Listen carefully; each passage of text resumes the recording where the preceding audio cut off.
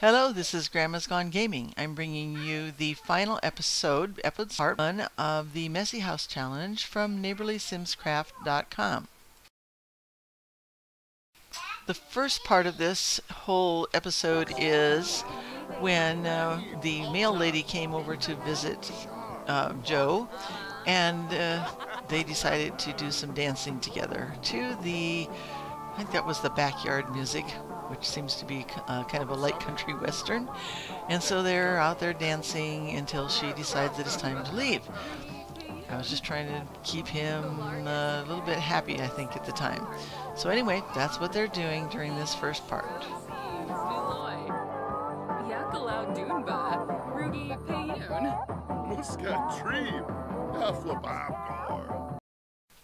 Then things started getting more rotten and more broken, and I started moving stuff around. As you can see, the toilet there is broken, running water all over the floor. So I put it out in the little shed that I built for those kind of things. As you can see, there's some other things out there as well. And then the trash plants started to grow next to the trash can there in the front. And so I moved that trash plant out by the little shed there as well. And it continued to grow and thrive. And then in this part here, there are actually some dirty dishes down inside of that pool. And back here, more things piled up in there in the shed with a locked door. The door is there, but it's locked to everybody, including Joe. And the trash plant out back is beginning to really thrive. And so Joe decided he would move that broken toilet out there to water the plant, which doesn't really happen, but it was fun anyway. Okay, then we have stinky stuff underneath the keyboard. He puts stuff there all the time and uses it anyway. So there's more stinky stuff underneath that keyboard there.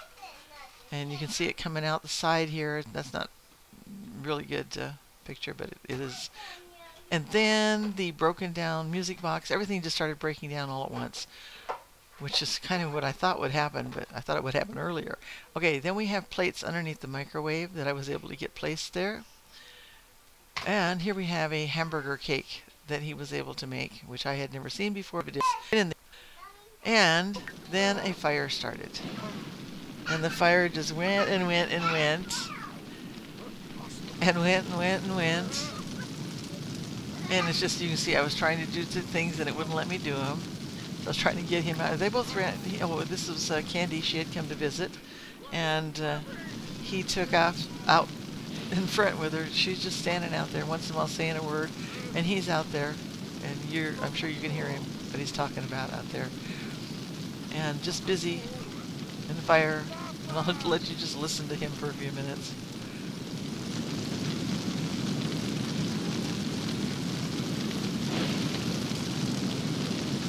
And so he comes out here and he's like helpless. And I think he actually no, he didn't get into the pool, but I was thinking he was going to. He didn't know what he was going to do.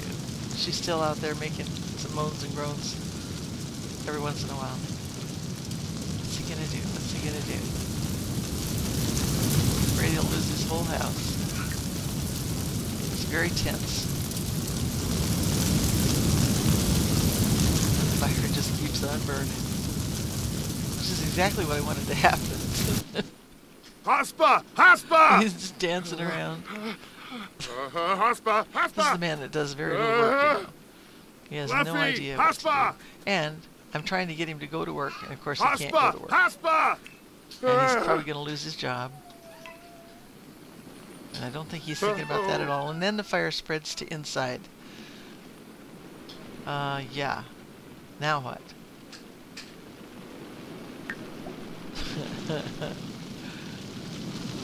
So I finally decide, well, you don't think we want to lose the whole house, so let's send him inside to try to put this fire out. So here he goes. I kind of had thought he'd do it on his own, but no, lazy, I guess. So he's putting out the fire inside.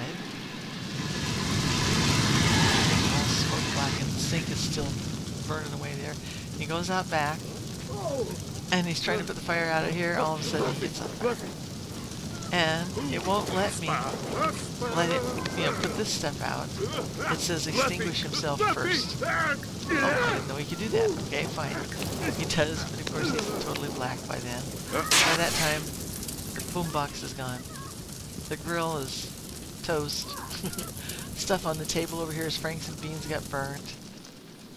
And the range is still going inside, but it looks like it's going out. I don't think it would even let me extinguish that anymore. It's like the end of the fire animation. And the guy out here on the sidewalk says, "Hey, hi, dag dag."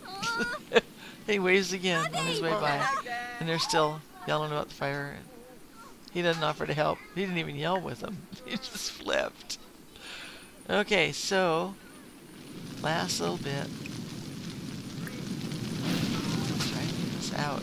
It's from the stove in there. What does he get to do one? Oh, there he goes. It was starting to spread again, so he was able to get rid of it. He's not in a good sense. He's angry. He can't go to work. He's upset. It's not being a good day. There we go. So there we go. I think that was the last of it.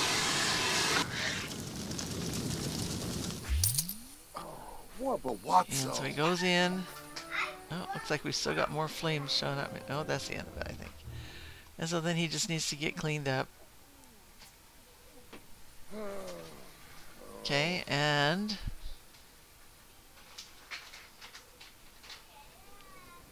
that's when I found the Franks and beans. Charred.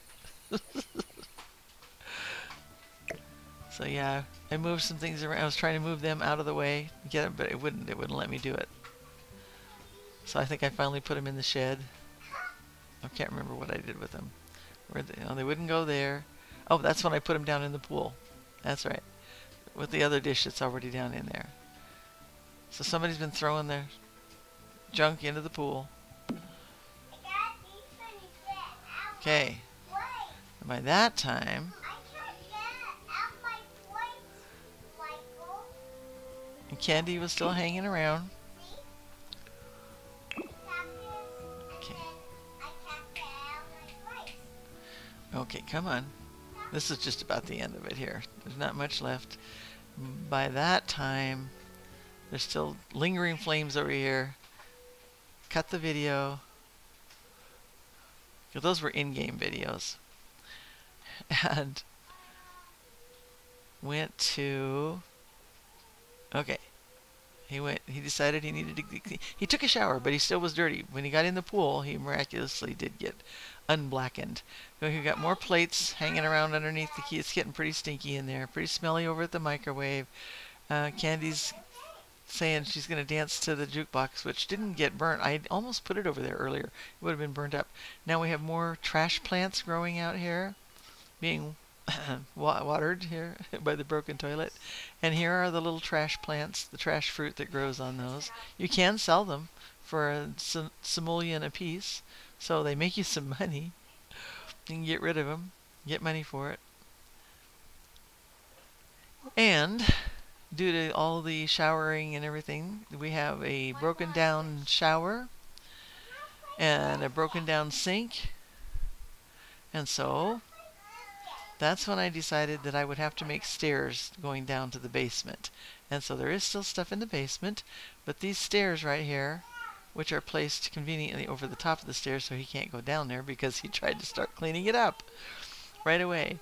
But the old shower there is on top of the stairs, so nobody can go down them.